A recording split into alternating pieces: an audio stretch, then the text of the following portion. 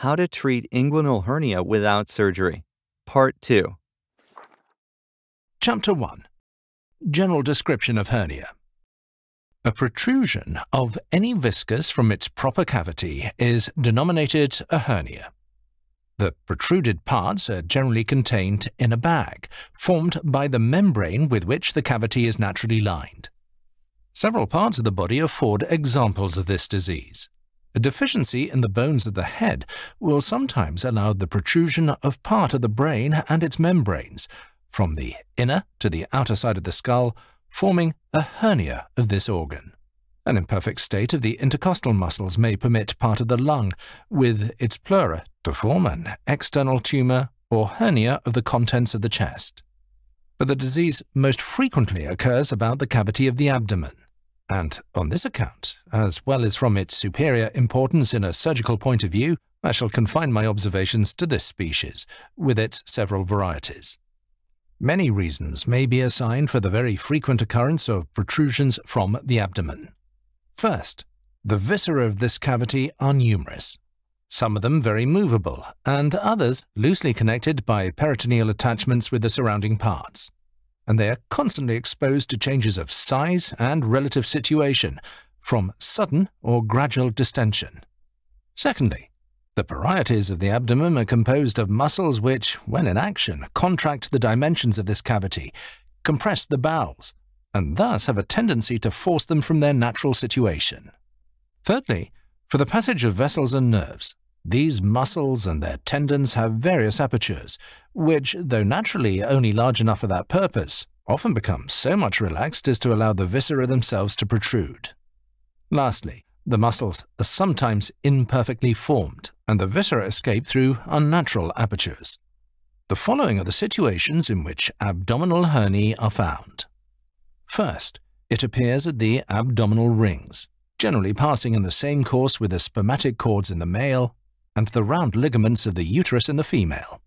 Thence it is continued down into the scrotum in the one sex and the labium pudendi in the other.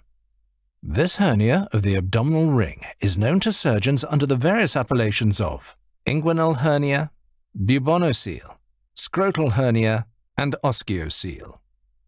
Secondly, a hernia also penetrates under Puppar's ligament, forming a tumor at the inner and upper part of the thigh. In this situation it is called femoral hernia, crural hernia, or merocele. Thirdly, another species is formed at the navel by a protrusion through the opening which was formed in the fetus for the passage of the umbilical cord. This has received the name of umbilical hernia, or exomphalos. Fourthly, similar protrusions take place through the tendinous covering of the anterior part of the abdomen. The linea alba and semilunaris are perforated to transmit vessels passing to the common integuments. When these holes are either originally of an unusual size or are enlarged during a relaxed state of body, herniae will occasionally be formed in them, which are then called ventral. Fifthly, another part at which hernia sometimes appears is the foramen ovale of the pelvis. It then takes the name of the aperture and is termed hernia foraminis ovalis, obturatoria, or hernia thyroidea. Sixthly, sometimes, though rarely, a hernia is produced at the ischiatic notch projecting by the side of the sciatic nerve under the glutei muscles. This takes the name of the part and is termed hernia of the ischiatic notch, or ischiatiocele. Seventhly, sometimes a hernia passes between the bladder and rectum in the male and between the rectum and uterus in the female, appearing in the perineum. It is then called hernia perinae. Eighthly, I have seen the vagina protruded by a descent of the viscera between the rectum and uterus, and pushed backwards by the bladder, forming a considerable external tumor when the bladder was full, which disappeared as soon as it was emptied. Ninthly, I have met with a hernia protruding into the labium pudendi, passing under the ramus of the ischium with the internal pudendal artery, but continued into the pelvis by the side of the vagina. Tenthly, hernia has been known to protrude through the diaphragm, sometimes by the side of the esophagus, sometimes accompanying the vena cava inferior, sometimes, though more rarely, by the side of the aorta, but more frequently through unnatural apertures in the muscle. 11thly, I have two preparations in my possession of hernia occasioned by the viscera passing between the laminae of the peritoneum. In one of these, they passed into the mesentery. Twelfthly, in the other, into a bag formed by a separation of the laminae of the mesocolon, in which all the small intestines were contained. When the mesentery is imperfectly formed, openings are sometimes found in it, through which the viscera pass and become strangulated. These can scarcely be termed herniae, as the intestine still remains within its proper abdominal cavity. That species of hernia, which from its frequently appearing at the time of birth is called congenita, takes the same course through the abdominal rings as the inguinal hernia. But instead of passing down upon the forepart of the spermatic process, it descends within the tunica vaginalis testis and ought therefore to be named the hernia tunicae vaginalis. There is no part of the abdomen, excepting where the parotids are formed of bone, at which hernia may not occur. For when the formation of the muscles is defective, it may happen even at the loins, in which case the kidney has been known to be part of the protruding substance. But of all the varieties of this disease which I have enumerated, the inguinal, femoral, and umbilical herniae most frequently occur. The difference in the structure and economy of some parts of the abdominal parietes in the two sexes renders the one sex disposed to that kind of hernia from which the other is comparatively exempt.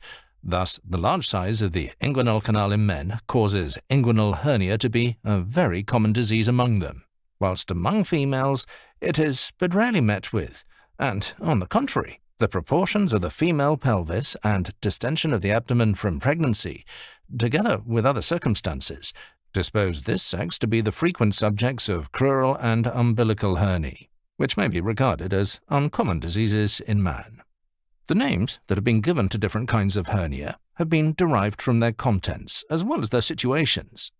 If they contain only omentum, they are called omental hernia, or epiplocele. If only intestine, intestinal hernia, or enterocele. If both omentum and intestine, enteroepiplocele. If the stomach is contained in the tumor, gastrocele. If the liver, hepatocele. If the bladder, cystocele or hernia cystica. If the uterus, hysterocele.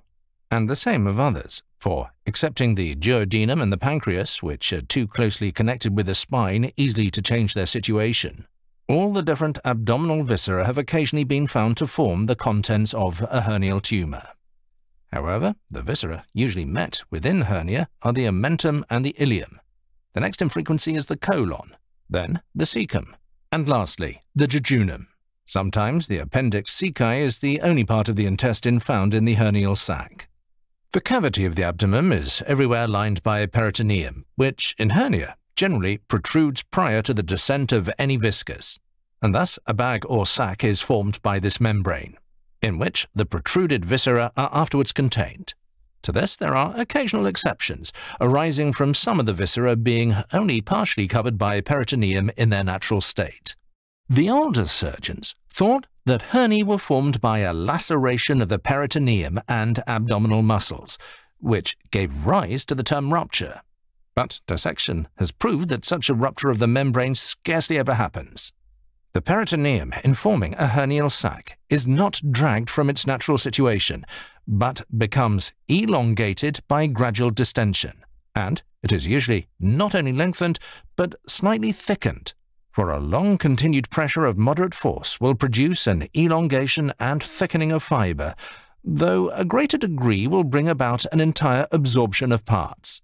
This is proved, in the first case, by the vast increase of size and thickness which the tunica vaginalis undergoes in an old hydrocele, and in the second, by the entire removal of the sternum and cartilages of the ribs in aneurysm. It is by the first of these principles in the animal economy that a hernial sac is produced, and if the sac be compared with the peritoneum from which it originated, it will generally be found to be a more dense and compact membrane. But when the hernia becomes of very considerable magnitude, the peritoneum forming the sac becomes thinner than natural, for the extension may go beyond the degree at which pressure thickens. And from this cause, it is that in old and large herniae, the peristaltic motion of the intestines may sometimes be seen through the sides of the sac. This is also one reason why hernia is sometimes found without sacs. For the process of extension having ceased, the sac becomes either entirely absorbed or remains only at the orifice, and hence, over the larger part of the tumor in one species of hernia, frequently no covering is left for the protruded viscera but skin and cellular membrane. On the other hand, the sac has occasionally been observed to be so much thickened as to retain nothing of its original peritoneal texture, and to be divisible into layers. But from what I have seen of this disease, I am induced to believe that this opinion has originated from the want of sufficient distinction between the coverings of the sac and the sac itself. For as far as I can discover from dissection, it is the former which are extremely thickened in old hernia, whilst the latter is but little denser than the peritoneum. A hernial sac, however small, adheres to the parts by which it is surrounded, but yet can be readily drawn into the cavity of the abdomen. This I have several times done in the dead subject, and have then seen the sac lying loosely within the cavity of the abdomen at the orifice through which it had descended. The return, however, of the sac can only be effected whilst the hernia is small and in the most recent state. For if it has been of long standing, or has descended far, it has always contracted such firm adhesions to the surrounding parts that it can be separated only by dissection. At first, the adhesions are few and weak, but they gradually become strong and uniformly spread over the surface of the sac.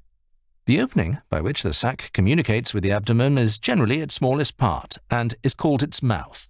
But when it has passed a short way from the abdomen, and has quitted the tendons which surround its mouth, it enters parts more easily distensible than tendinous structure, and then dilates into a bag of a piriform shape. As the hernial sac generally passes through openings which are designed for the passage of blood vessels, its exact situation, with respect to these vessels, should be attended to most carefully. Nor are those which accompany the hernial tumor the only vessels that require attentive observation.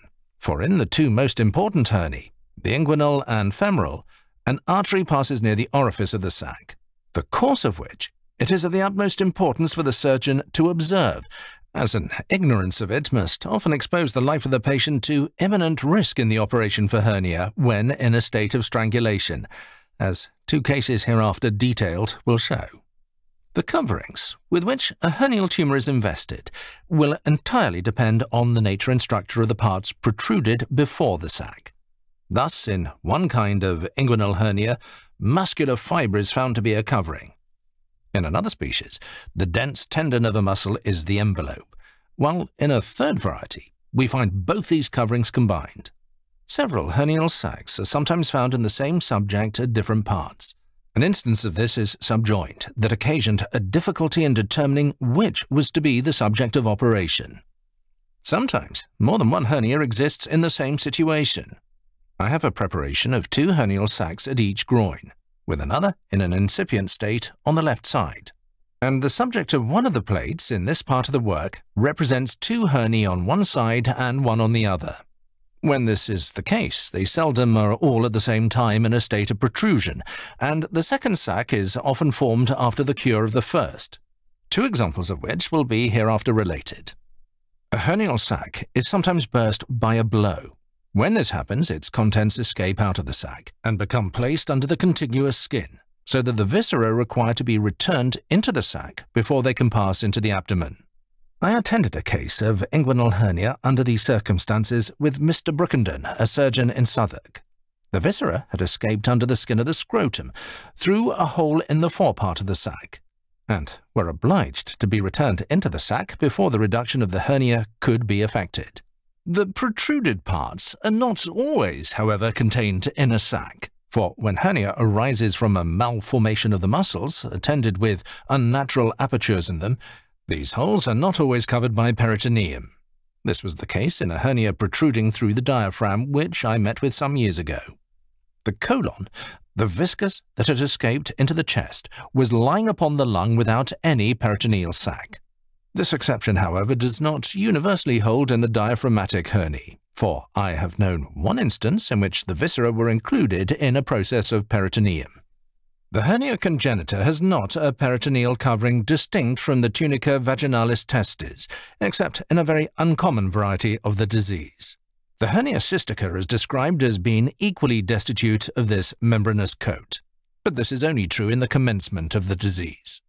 Dr. Marshall has a preparation of umbilical hernia in which no sac appears, but the protruded parts lie in direct contact with the skin. This variety is very rare, but the possibility of such an occurrence should be known, as in performing the operation for hernia, extreme care should on this account be taken to avoid wounding any of the protruded viscera.